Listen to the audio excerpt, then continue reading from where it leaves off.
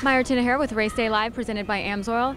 Marvin Musquin, so you have now captured your first podium of the 2016 season, as well as your first 450 Supercross class podium. Tell me what came together for you this week. You know, we saw you steadily improving over the week, but now you finally landed on the podium. What came together for you?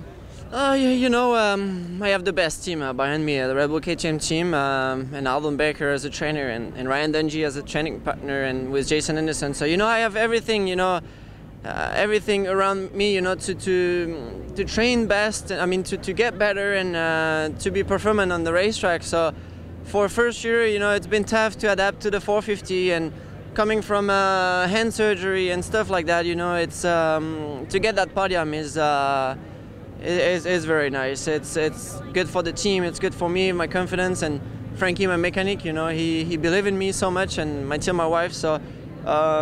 Tonight the track was very soft, ratted, and technical, so that's what I like. And bike was working awesome, and we keep doing some change on the bike. And but the key obviously is the start. So my start was pretty good, so I'm really happy about it. What changes were you making to the bike?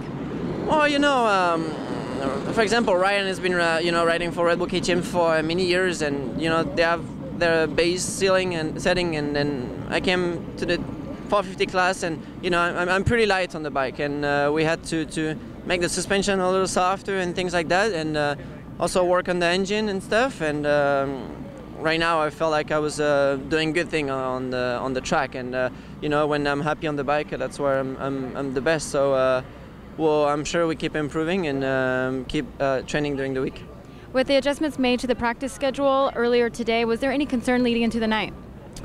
Always in the afternoon for practice, the track is always tough. They build the track, and it's always a little bit like cracked and a little like steep and not very rounded and nice. All the jumps and stuff. So that's the way it is. I know it's like this, and when you come to the night show, and they work on the track in between practice and the races, and the moisture came out. It's always a little cooler at nighttime, and track are always better.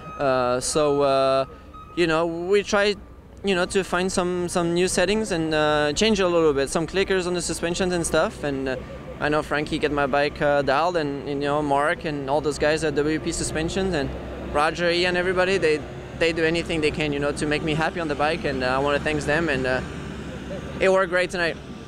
Well, it definitely worked out great. It looks like the Baker factory and Red Bull KTM took over 2 spots on the podium. Congratulations. Awesome. Thank you so much.